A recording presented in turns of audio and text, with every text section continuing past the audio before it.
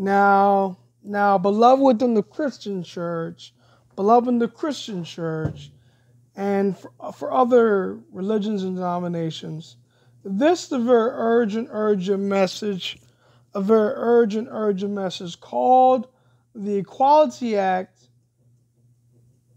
the judgment of the last great day, and homosexuality. Now, here recently in our federal government, Joe Biden and Kamala Harris signed some federal laws protecting against discrimination against homosexuals. Basically, now it's hate speech to call homosexuality a sin, to discriminate against them in public housing or in private institutions. It's considered discrimination to bar them from public housing and from private institutions, even Christian institutions that don't support their homosexual lifestyle. And it is so sad. The Bible clearly says that those who hold the truth in unrighteousness in Romans chapter 1 will be destroyed by the fires of the last great day. The same way the people were destroyed in Sodom and Gomorrah in Genesis 19 by the fires at that time, but ahead of time. Is the same way in the last great hour, 1,000 years after the second coming, in the second resurrection, homosexuals will be burned up who haven't repented and forsaken of their sins. That's a biblical fact. Just like with any sin, whether it's fornication, whether it's adultery, whether it's murder, whether it's lust, whether it's defying parents or being disobedient to parents, whatever it is, it's a sin. But the Bible particularly calls homosexuality an abomination because it directly goes against nature. It goes against what nature has defined, that God has gifted man for natural sexuality or human sexuality or natural function between a man and a woman. God did not design sex to be between a man or a woman and a woman. That goes against nature, beloved. And it's time to sigh and cry and tell the world her sins and the church her sins. You know, the cup of iniquity for the world and the church is full, and I'm not here to put the cover over your eyes and act like everything is cool and act like we just need to go along to get along and support these things to be good with the brethren or good with the world, good with the papacy. Pope Francis is a Jesuit. He's heavily into that gay agenda. Him and Joe Biden and Kamala Harris. And in fact, Pope Francis is actually allowing homosexuals to hold church office in the Catholic Church, to be priests. And he's actually allowing women to serve in the priesthood now, and he's all kind of stuff, and it's spilling over into other denominations. Even my denomination, the Seventh-day Adventist Church, has a transgender elder out there in California, and allowing homosexuals to hold church office, looking the other way, and actually lesbian pastors over in the Chesapeake Conference in the Seventh-day Adventist Church. Beloved, now is the time for the straight testimony and the sigh and cry against sin. Our Bible says those who commit fornication will go to hell. Like C.D. Brooks used to always say that sermon, The Lost in Church. Those who commit fornication will go to hell. I don't need your approval, Seventh-day Adventist Church. I don't need your approval, Christian Church. I just need God's approval from the Bible and Sister White's writings. The Bible, in Revelation 12:17, defines the true church in these last days as those who keep the commandments of God and have the testimony of Jesus Christ. Here is the presence of the saints. Here they keep the commandments of God and have the faith of Jesus.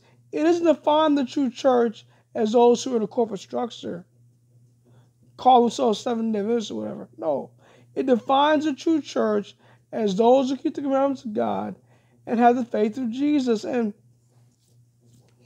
I'm not gonna support any agenda, whether in my denomination or anybody else's church, that supports things that are unbiblical.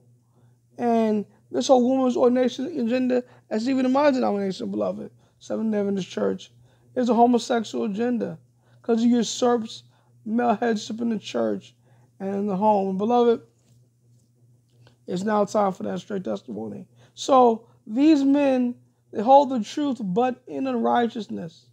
And these homosexuals that come out here and they look so weird, talking like girls and acting like little girls and all kind of nasty, disgusting, perverted things. And in our schools, beloved, our schools are actually allow girls to repeat weird homosexual acts between man and woman. And this is in our private schools. This is in our private schools. Our Christian schools, beloved, this must not be done. That is a perversion. It is a perversion, beloved, and it defiles the mind. What does the Bible say? The Bible clearly says, finally, brethren, whatsoever things are true, honest, just, lovely, of a good report, if there be any virtue, if there be any praise, think on these things. But like 1 Timothy 4 says, in the last days, they will heap to themselves teachers having itching ears. They want to be tickled, beloved. They want to be told that their lifestyle is okay. They don't want to be told that their lifestyle is going to make them be lost and take them to hell.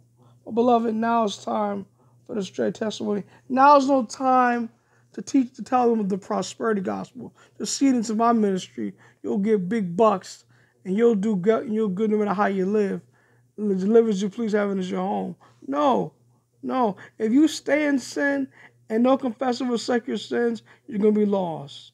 And even if you give $1 billion to the church, that's not going to save you. The blood of Jesus saves you, not $1 zillion to the church, beloved. It's time for the straight testimony. It's not time for this mamby-pamby foolishness. This mamby-pamby milkman foolishness. At least 7 Adventist ministers are preaching, that Kenneth Copeland is preaching, that Tony Palmer preached, that Pope Francis is preaching.